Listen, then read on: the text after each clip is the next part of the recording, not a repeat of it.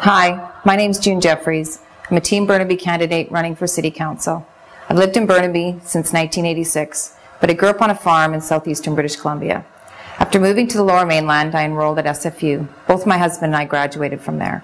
We have 3 children. Our eldest son and daughter are currently attending Simon Fraser, and our youngest son is in high school.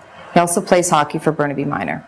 I have a long history of community involvement. When the kids were in elementary school, I was actively involved in the Parent Advisory Council and on the School Planning Council. Our youngest son is still playing hockey, so I help out as a volunteer.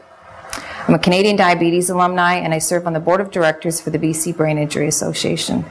My professional life is equally eclectic. I've managed restaurants, I've been a sales rep, I've owned my own business, I've worked in health and safety, and most recently, a national events manager with the primary focus being fundraising. Burnaby is a beautiful place to live. We have great parks and recreational facilities. It's 20 minutes from everywhere.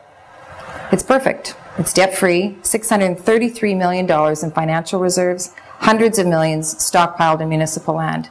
But taxes continue to rise, beyond the rate of inflation. The question is why? Because there's no opposition. We have a council who says no to a homeless shelter, no to the Oval, no to innovation, but yes to tax increases. I'm running for City Council because we need to say no to tax increases and yes to innovative thinking.